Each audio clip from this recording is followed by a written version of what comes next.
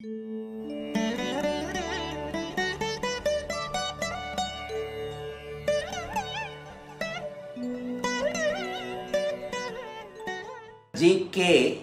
வாகுராஜன் ஜோதிடர். ஜி.கே. வாகுராஜன் ஜோதிடர். வணக்கம் குருஜி. குரு 100% சுபத்துவப்படுத்தும், சுக்கிரன் 50% சுபத்துவப்படுத்தும் என்று சொன்னீங்க. கிரகத்தில் முழு சுபர் குரு பகவான் ஆனால் இந்து லக்னம் கணிக்கும் போது சுக்கிரனுக்கு 12, குருவுக்கு 10 எதனால் என்று விளக்குவோம் ஐயா. ஜி.கே. வாகுராஜன் ஜோதிடர். ஜி.கே. வாகுராஜன் ஜோதிடர், நீங்கள் கேட்குற கேள்வி குரு 100% முழு சுபர்னு சொல்கிறீங்க. அதே நேரத்தில் சுக்கிரன் 50% சுபர்னு தான் சொல்கிறீங்க. ஆனால் இந்த லக்னம் கணிக்கும் போது அந்த கிரக பரிபலா எண்கள் காளிதாசர், மகாபுருஷர் காளிதாசர் இந்த லக்னம் கணிக்கும் போது சுக்கிரனுக்கு 12, குருவுக்கு 10 அப்படின்றத ஏன் கொடுக்குறார் அப்படின்றத கேட்குறீங்க. அப்போ சுக்கிரனுக்கு தானே அதிகமான எண்கள் கொடுக்கப்பட்டிருக்கிறது அப்படிங்கிறதையும் கொடுத்துருக்குறீங்க. ஜி.கே. வாகுராஜன், இதில் நான் சுபர் அசுபர் அமைந்த சூட்சுமங்கள் அப்படின்னு சொல்லிட்டு ஜோதிடமனம் தேவரகசின் கட்டுரைகள் எழுதியிருக்கிறேன் பாருங்க.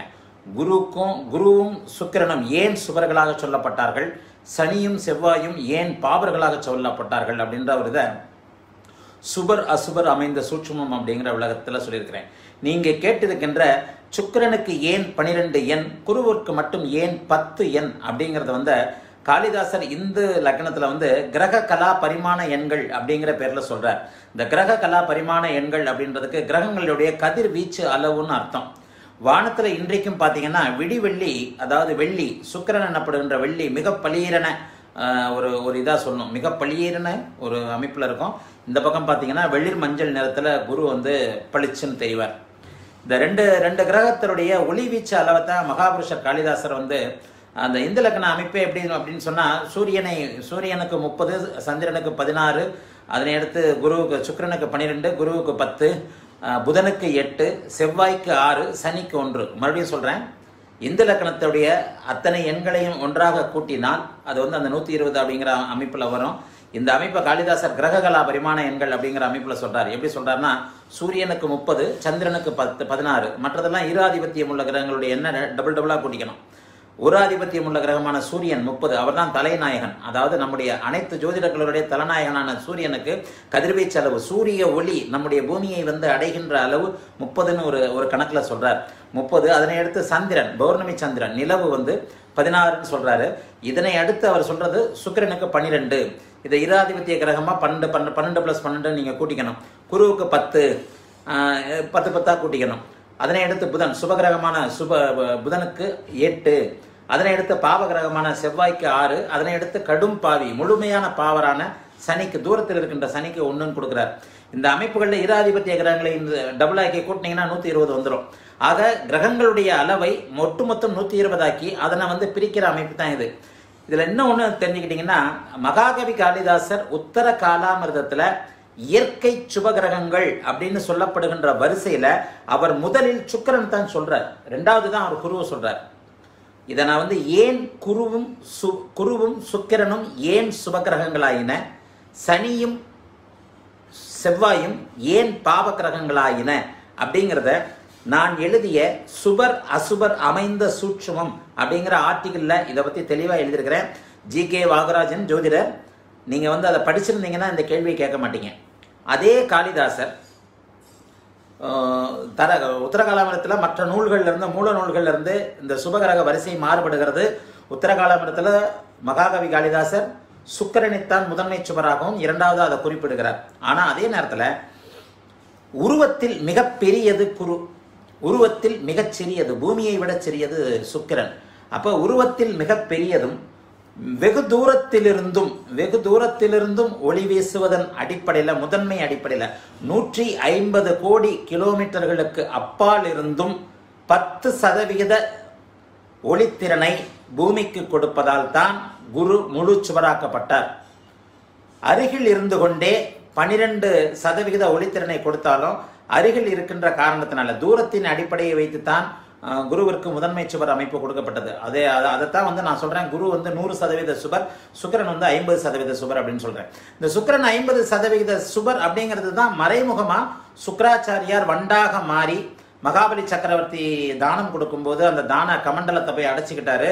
அவருக்கு அந்த கமண்டலத்தை கொடுக்கும்போது அந்த தர்ப்பை புல்லால் நோண்டப்பட்டு ஒரு கண் குருடாய் போச்சு.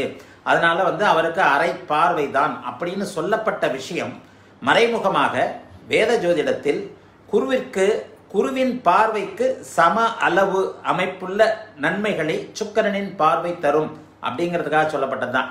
இப்போ குருவும் சுபர், சுக்கிரனும் சுபர் அப்படிங்கிற போது சுபத்துவப்படுத்துவதில் நான் சொல்லுகின்ற முதன்மை தேரியான சுபத்துவ தேரி, சுபத்துவ சூட்சும தேரியில ஒரு பார்வையின் வலுவை நீங்கள் கரெக்டா புரிஞ்சுக்கணும் அப்படின்றதுக்காகத்தான் நான் இந்த அமைப்புகளில் அந்த 50% அப்படிங்கிற இதை நானாக சொல்லுகிறேன்.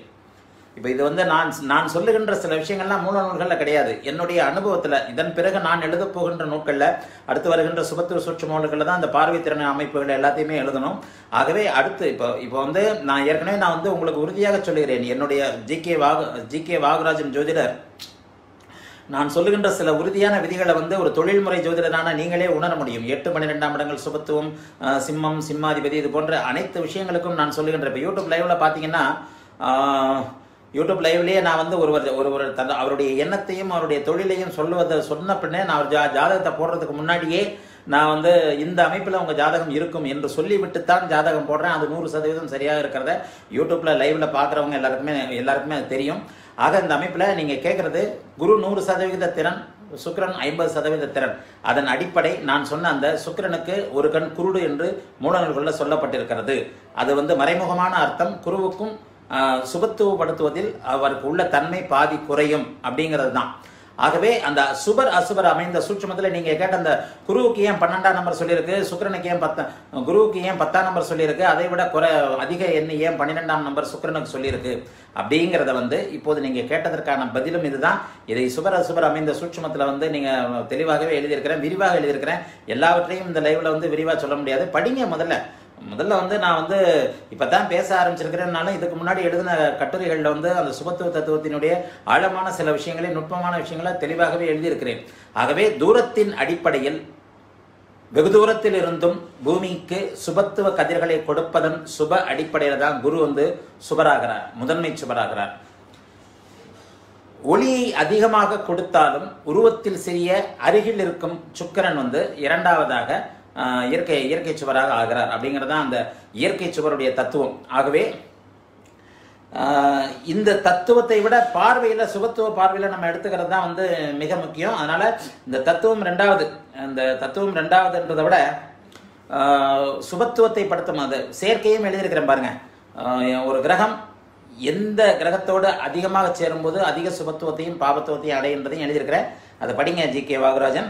சரி, அடுத்து கார்த்திக் அஸ்ட்ரோ குருஜி, வேத ஜோதிடத்தில் எதை கேட்டாலும் பதில் கூறும் நீங்கள் தற்போது எதை படித்துக் கொண்டு இருக்கிறீர்கள்? யாருடைய எழுத்தை மற்றும் காணொளியை கேட்கிறீர்கள்? ஆரம்ப நிலையில் உள்ள நாங்கள் உங்களை பின்பற்றுவது போல நீங்கள் யாரை எதை படிக்கிறீர்கள் என்ற ஆர்வத்தில் கேட்கும் கேள்வி இது. கார்த்திக் அஸ்ட்ரோ, கொஞ்சம் இன்ட்ரெஸ்டிங்கான கேள்வி. என்ன கேட்குறீங்க? வேத ஜோதிடத்தில் எதை கேட்டாலும் பதில் கூறும் நீங்கள் தற்போது எதை படித்துக் கொண்டிருக்க? ஜோசியத்தில் எதை படிச்சுக்கிட்டு இருக்கிறீங்க? யாருடைய எழுத்தை படிக்கிறீங்க? யாருடைய காணொலி, யாருடைய வீடியோவை கேட்குறீங்க? ஆரம்ப நிலையில் உள்ள நாங்கள் உங்களை பின்பற்றுவது போல நீங்கள் யாரை எதை படிக்கிறீர்கள் என்ற ஆர்வத்தில் கேட்கும் கேள்வி. அதே மாதிரி இன்னொருத்தர் சங்கரநாராயணன் உங்களுடைய சங்கரன், இது ரெண்டுமே ஒரே மாதிரியான இருக்கனால ஒரே மாதிரியான பதில் கொடுக்குறேன். சங்கரநாராயணன், நீங்கள் எழுதிய எழுத்துக்களை தற்போது படிக்கிறது உண்டா? மறுபடியும் படிக்கிறீங்களா? ஜோதிடம் எனும் தேவரகசியம் கட்டுரைகளை குருஜி நீங்கள் மறுபடியும் படிக்கிறீர்களா? உங்களுடைய புத்தகங்களை நீங்கள் திரும்ப படிப்பதுண்டா? ஆக சங்கரநாராயணன், கார்த்திக் அஸ்ட்ரோ ரெண்டு பேருடைய கேள்வி என்னுடைய படிப்பு சார்ந்ததை படிக்கிறதுன்றதுனால இது ரெண்டு பேருக்குமே ஒரே மாதிரியாவே பதில் கொடுத்துட்றேன். எப்படின்னா, தற்போது எதை படித்துக் கொண்டிருக்கிறீர்கள்? நான் ஆரம்ப நிலையில் உள்ள நாங்கள் உங்களை பின்பற்றுவது போல நீங்கள் யாரை எதை படிக்கிறீர்கள்? நான் ஒரு நாள் ஆரம்ப நிலையில் இருந்தவன் தான். இப்போ நான் என்ன படிக்கிறேன் அப்படிங்கிறத விட நான் முன்னர் என்ன படித்தேன் அப்படிங்கிறது தான் மிகப்பெரிய ஒரு விஷயம். நான் அடிக்கடி சொல்வதைப் போல என்னை உருவாக்கியவர்கள் அப்படின்னு சொன்னால் என்னுடைய 2 முதன்மை குருநாதர்கள், ஆத்துரும மாதேஸ்வரன் ஐயா, தெய்வக்க சுப்பிரமணி ஆத்துரும மாதேஸ்வரன் ஐயா, ஜோதிடபானு அதிர்ஷ்டம் சி சுப்பிரமணியம் ஐயா. நெற்றிப்பொட்டில் அடித்தாற் போல சில கேள்விகளுக்கு பதில் சொல்கிறேன்னு சொல்கிறீங்களே, இந்த பாணியை நான் முழுக்க காப்பி அடிக்கிறேன் ஐயா கிட்ட. ஜோதிடபானு அதிர்ஷ்டம் சி சுப்பிரமணியம் ஐயா அவர்கள் தான் வந்து நெற்றிப்பொட்டில் அடித்தாற் போல இப்போது நான் சொல்லுகின்ற பதில்களுக்கான மூலவர் அவர் தான். அதே போல இந்த கட்டுரைகளுக்கான இப்போ இந்த சுற்றி வளைத்து எழுதாமல் நேரடியாக எழுதக்கூடிய அந்த ஒரு பக்குவத்தையும் ஒரு திறனையும் எனக்கு அளித்தவர் என்னுடைய முதன்மை குருநாதர் ஐயா ஆத்துருமு மாதேஸ்வரன் ஐயா அவர்கள்.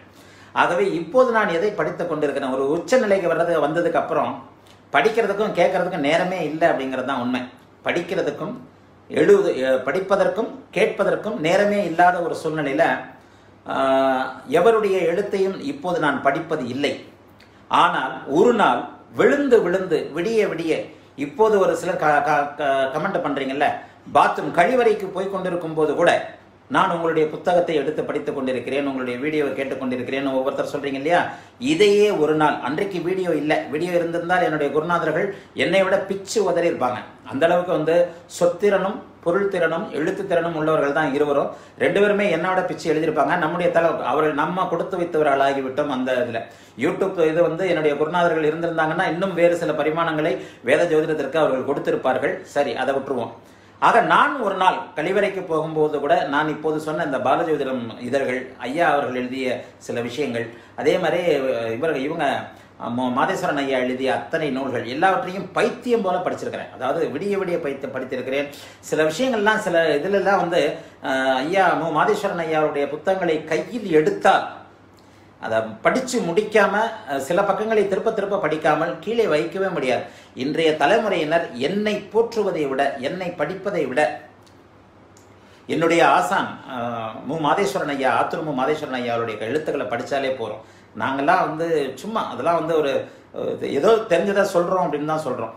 ஆகவே இப்பொழுது உண்மையை சொல்லப்போனால் எவருடைய எழுத்தை இன்னொன்று ஒரு உச்சத்துக்கு போனதுக்கப்புறம் வருகின்ற சலிப்பு, நான் ஐயாவே ஒரு தடவை கேட்டேன், ஐயா உங்களுக்கு அந்த சலிப்பு வந்திருக்கா அப்படின்னு கேட்டேன். அதே மாதிரி ஒரு முறை ஏவி சுந்தரம் ஐயா அவர்கள் வந்து ஒரு தடவை ஒரு அவர் காளியூர் ஐயா, நம்ம அஷ்டமங்கல பிரச்சனை மகாதேவ ஐயர் ஐயா அவர்கள் 3 பேருமே கலந்து கொண்ட ஒரு இதில் அந்த 3 முப்பெரும் பிரம்மாக்களையும் இது நான் கேட்டேன். ஒரு உச்சத்திற்கு போனதற்கு அப்புறம் அந்த சலிப்பு தற்போது உங்களுக்கு வந்து விட்டது, உங்களுடைய எழுத்து நடையிலையும் பேச்சு நடையிலையும் வருகிறது அப்படின்னு சொன்னேன். அந்த நிலை மெல்ல எனக்கு வந்து கொண்டிருக்கிறது. அதாவது ஒரு உச்சத்திற்கு போனதற்கு அப்புறம் சில விஷயங்கள் குப்பைகள் என்று தெரிந்ததற்கு அப்புறம் வெகு சிலரை தவிர மற்றவருடைய எழுத்துக்கள் எல்லாமே தெரியும், ரசிக்க தெரியாது, வராது. அதில் உள்ள உண்மைத்தன்மை புரிஞ்சு போனதுக்கு அப்புறம் அது உங்களுக்கும் ஒரு நாள் வரலாம். அதாவது ஒரு உண்மை தெரிந்ததற்கு அப்புறம் அந்த ஜோடனைகள், போலித்தனமான எழுத்துக்கள் வந்து அடையாளம் காணப்பட்டுவிடும். அதனால வந்து எவருடைய எழுத்தையும் இப்போதைக்கு ரசித்து படிப்பதற்கு நேரமும் இல்லை. ரசிக்கிற அளவிற்கு என்னுடைய குருநாதர்கள் இருவரை தவிர வேறு எவருடைய எழுத்துக்களும் தற்போது இல்லை. ஆகவே எப்போதாவது மனம் ஒரு அமைதியற்று இருக்கின்ற நேரங்களில் மூல நூல்கள் அல்லது என்னுடைய ஆசான் ஜோதிடத்தில் அவருடைய அனுபவங்களை பற்றி கொஞ்சம் ஒரு ஹாஸ்யமாக கொஞ்சம் காமெடியாக எழுதியிருப்பாங்க. அந்த அந்த அந்த புத்தகத்தை ஒரு தடவை எடுத்து படிப்பேன். அதனால் பெரும்பாலும் என்னுடைய பக்கத்தில் இருக்கின்ற என்னுடைய இதில் இருக்கின்றது ஐயாவுடைய ஜோதிட ஆராய்ச்சி திரட்டு எப்போவுமே இருக்கும். டக்குன்னு ஏதாவது ஒரு மனசு வந்து ஒரு மாதிரியாக இருக்கும்போது அல்லது ஒரு சலனமற்ற ஒரு மாதிரியாக ஒரு நெர்வஸாக ஒரு ஸ்ட்ரெஸ்ஸாக இருக்கும்போது டக்குன்னு கையில் கிடக்கிற ஏதாவது ஒரு புத்தகத்தை எடுத்து ஐயாவோட புத்தகங்கள் படிக்க ஆரம்பிச்சிருவேன். காணொலிகள் ஆரம்ப காலத்தில் சில பேரோடதை கேட்டேன், சில பேரோடது. ஆனால் அதில் உள்ள அந்த போலித்தனம் எனக்கு தெரிஞ்சு போச்சு. அதாவது இதில் ஒன்றும் இல்லை அப்படின்றதுனால எவருடைய காணொலிகளையும் இப்போது நான் பார்ப்பது இல்லை அப்படிங்கிறது தான் உண்மை. அதை தவிர வந்து மற்றவர்களுடைய திறமையை நான் வந்து குறைத்து சொல்லவில்லை, எனக்கு நேரம் இல்லை அப்படிங்கிறது தான் உண்மை. மற்றவர்களுடைய எந்த ஒரு காணொலியும் என்னுடைய காணொலிகளையும் நீங்கள் பார்க்குறீங்க. ஆனால் சில நேரங்களில் நானே என்னுடைய காணொலிகளில் ஏதாவது ஒன்று திரும்ப பார்க்குறது உண்டு. அதனால் வந்து எதாவது ரெஃப்ரெஷ் பண்ணிக்கிறதுக்காக எங்கேயாவது தப்பு பண்ணியிருக்கிறோமா அப்படின்றதுக்காக சில நேரம் டக்குன்னு ஏதாவது பார்வைக்கு வருகின்ற போது அந்த வீடியோக்களை நான் போட்டு பார்க்கறது நிச்சயமாக உண்டு. அதனால் காணொலிகள் வீடியோக்களை நான் யாருடைய வீடியோக்களையும் இப்போது பார்ப்பதில்லை, பார்ப்பதைப் போல இருக்கும் இல்லை. ஏன்னா அதில் உள்ள விஷயங்களை எனக்கு தெரிஞ்சதுனால அதை சலிப்பு தட்டும். ஆரம்ப நிலையில் இருக்கின்ற உங்களை போன்றவர்களுக்கு மற்றவர்களுடைய காணொலியில் நிச்சயமாக விஷயங்கள் இருக்கின்றன. இங்கே எவருமே வந்து தேவையில்லாமல் காணொலி வீடியோ போடலை. யூடியூப்பில் போடுறவங்க எல்லாருமே வந்து ஏதேனும் ஒரு விஷயத்தை வந்து ஒரு விஷயத்தை தெரியப்படுத்துவதற்காக, ஒரு விஷயத்தை கடத்துவதற்காக சும்மா வேஸ்ட்டாக போடலை. அவங்க நீங்கள் பார்க்கறதுக்காக தான் யூடியூப்ல இருக்கிற அத்தனை பேரும் போடுறாங்க. அவரவருடைய அபிப்பிராயப்படி அவரவருடைய கருத்துப்படி சில விஷயங்களை போடுறாங்க. அதனால வந்து எவருடைய காணொலியும் மற்றவருடைய தரத்திற்கு குறைந்தது அல்ல. ஆனால் எனக்கு ஏன் அது வந்து போர்டிச்சு போச்சுன்னு சொன்னால் அதில் உள்ள விஷயம் எனக்கு தெரியறதுனால, அதில் உள்ள கண்டென்ட்டே எனக்கு தெரியும் அப்படின்றதுனால அது வந்து சுவாரஸ்யம் இல்லாமல் எனக்கு போய்விடுகிறது. ஆரம்ப நிலையில் இருக்கின்ற நீங்கள் அனைவருமே வந்து பொதுவாக எல்லாருடைய காணொலியும் பார்க்க வேண்டும் அப்படிங்கிறத நான் வந்து ரெஃபர் பண்ணுவேன். நீங்கள் வந்து எல்லாத்தையுமே, அதாவது நல்லது கெட்டது எல்லாத்தையும் தெரிஞ்சுக்கணும் அப்படிங்கிறது தான் ஆரம்ப நிலையில். ஒரு இளைஞனாக இருக்கட்டும், சிறுவனாக இருக்கட்டும், வாலிபனாக இருக்கட்டும், அனைத்தும் தெரியணும். அவ்வையே வந்து களவும் கற்றுமர அப்படின்னு தான் சொன்னான். ஆக கெட்டதை புரிந்து கொண்டால்தான், கெட்டதை அனுபவித்தால்தான், தேவையற்றதை தெரிந்து கொண்டால்தான் தேவை எதுவென்று புரிந்து கொள்ள விட முடியும் அப்படிங்கிற அடிப்படையில் ஆரம்ப நிலையில் இருக்கிறவங்க யூடியூப்ல வருகின்ற எந்த ஒரு சிறிய காணொலியவும் அவாய்ட் பண்ணாதீங்க. நான் பார்க்கறது இல்லைன்றது வேற. ஏன்னா எனக்கு அதுக்குள்ள இருக்கின்ற நுட்பங்கள் தெரிஞ்சு போகுது. அதனால ஒரு சலிப்புத்தன்மை கண்டிப்பாக இருக்கும். அதனால வந்து ஆரம்ப காலத்தில் இருக்கிறவங்க எல்லா காணொலியும் பாருங்க. இப்போது நான் காணொலி பார்ப்பதில்லை. அதே மாதிரி படிக்கிறதும் வந்து புதுசாக இருக்கிறவங்களோட எனக்கு படிக்கிறதுக்கு நேரம் இல்லை. திரும்பி ரெஃபர் பண்ணும்போது என்னுடைய குருநாதர்கள் 2 பேருடைய இதை தான் நான் ரெஃபர் பண்ணுவேன். மற்றதுலாம் வந்து சுவாரஸ்யம் விட்டு போச்சு. படித்து கொண்டிருக்கும்போது இதில் ஒரு பெரிய சலிப்பு என்னன்னா, மாத பத்திரிகைகளோட முன்ன படிச்சுக்கிட்டு இருந்தேன். இப்போ பாலஜோடமும் இப்போ வந்து ரொம்ப ரேர் ஆகி போச்சு. எல்லாமே வந்து இந்த எலக்ட்ரானிக் வடிவத்தில் தான் படிக்கிறோம். மாத பத்திரிகைகள், ஜோதிட பத்திரிகைகள் கூட முன்னாடியே என் டேபிளுக்கு வரும். இன்னொன்று எல்லாருமே எனக்கு அனுப்புவாங்க. அதையும் பிரித்து படிக்கிறது உண்டு. படித்து கொண்டிருக்கும் போதே ஒரு தவறான ஒரு விஷயம் வந்து அந்த கட்டுரையில் தெரியும். நான் ஒத்துக்கொள்ள முடியாத உண்மையில் தவறான அந்த எழுதியவருடைய ஒரு குறையை காண்பிப்பதாக அது இருக்கும். அப்போ அப்படியே வந்து ஒரு சாப்பிட்டுக்கிட்டு இருக்கும்போது, நல்ல பிரியாணி சாப்பிடும்போது ஒரு வாயில் ஒரு கல் பட்டா எப்படி இருக்கும், கரெக்டான ஒரு கல் பட்டா அந்த பிரியாணியோட டேஸ்ட் போயிடும் இல்லையா? அது எல்லாருக்குமே இயல்பாக ஏற்படுறது தான். ஒரு நல்ல சுவையான உணவு சாப்பிட்டுட்டு இருக்கிறீங்க, டக்குன்னு அதில் வந்து ஒரு வாயில் வந்து ஒரு பெரிய கல் பட்டவொன்னா அந்த உணவின் சுவை கெட்டு போயிடுவதை போல ஒரு நல்ல கட்டுரை படித்து கொண்டிருக்கும் போது அந்த எழுத்தாளர் ஒரு தவறு செய்திருப்பார். ஒரு விஷயத்தில் வந்து ஏதாவது வேத ஜோதிடத்துக்கு மாறான ஒரு கருத்தை அவரை அறியாமல் சொல்லியிருப்பார். ஆனால் அவரை அறியாமல் சொல்லியிருக்கின்ற அந்த கருத்து நமக்கு தெரியறதா இருக்கும். ஏன்னா நம்ம ஒரு லெவலுக்கு வந்துட்டோம், ஓரளவுக்கு ஜோதிடம் புரிஞ்சிருச்சுன்றதுனால உடனே அந்த இடத்துக்கு மேலே வண்டி ஸ்பீட் பிரேக்கரில் போய் அப்படியே முட்டின மாதிரி டபால்னு அந்த இடத்துல ஸ்டக் ஆகிடும். உடனே அந்த பக்கத்தை அப்படியே தூக்கி போட்டு என்னையா இருந்தாலும் எழுதியிருக்கிறார் அப்படின்னு தூக்கி போட்டு வேற வேலையை பார்க்க ஆரம்பிச்சிடுவோம். அதனால என்ன வந்து இதில் வந்து நீங்கள் ஃபாலோ பண்ணணும்னு அவசியம் இல்லை. ஆரம்ப நிலையில் இருக்கிறவங்க எல்லாருக்குமே வந்து இது வந்து ஒரு முக்கியமான ஒன்று. எல்லோருடைய காணொலிகளையும் எழுத்துக்களையும் படித்ததுக்கு அப்புறம் தான் மேலே வர முடியும். ரெண்டாவது, சங்கரநாராயணன் நீங்கள் கேட்ட மாதிரி உங்களுடைய எழுத்துக்களை நீங்கள் திரும்ப படிக்கிறீர்களா? குறிப்பாக ஜோதிடமனும் தேவரகசியம் புத்தகத்தை நீங்கள் படிச்சிருக்கிறீங்களான்னு கேட்குறீங்க. ரொம்ப பெரிய கிண்டல் உங்களுக்கு. ஜோதிடமனும் தேவரகசியம் கட்டுரைகளை புத்தகத்தை நீங்கள் படித்திருக்கிறீர்களா அப்படின்னு கேட்குறது உண்மையிலேயே பெரிய கிண்டல் தான். சரி, இதுக்கு வந்து எனக்கு ஒரு மிக முக்கியமான ஒரு பேட்டி எனக்கு நினைவுக்கு இருக்கிறது. என்னுடைய சின்ன வயசில் செம்மங்குடி ஸ்ரீனிவாச ஐயர் அவர்கள், இந்த தலைமுறைக்கு அவரை தெரியுதோ இல்லையோ, சென்ற தலைமுறையில் மிகப்பெரிய மேதை, வாய்ப்பாட்டு மேதை, மிகப்பெரிய சங்கீத மேதை செம்மங்குடி சீனிவாச ஐயர் அவர்கள் இன்றைக்கும் வந்து இசை உலக ஜாம்பவான். அவருடைய ஆடியோக்கள்லாம் இன்றைக்கும் வந்து ஒரு சென்சேஷனல் விற்பனையில் இருக்கக்கூடிய ஆடியோக்கள். அவருடைய ஆடியோக்கள் இசை அறிந்தவர்கள் செம்மங்குடி சீனிவாசன் ஐயர் அவர்களை பற்றி நிச்சயமாக தெரிந்திருப்பார்கள். அவர்கிட்ட ஒரு முறை வந்து ஒரு பேட்டியில் கேட்டாங்க, நீங்க பாடுனதை என்றைக்காவது நீங்கள் திரும்ப கேட்டிருக்கிறீர்களா அப்படின்னு ஒரு தடவை ரிப்போர்ட்டருங்க கேட்டபோது, வாந்தி எடுத்ததை நான் திருப்பி சாப்பிட்றது இல்லைன்னு ஒரு தடவை சொன்னார். மறக்க முடியாத பேட்டி, மறக்க முடியாத வார்த்தை.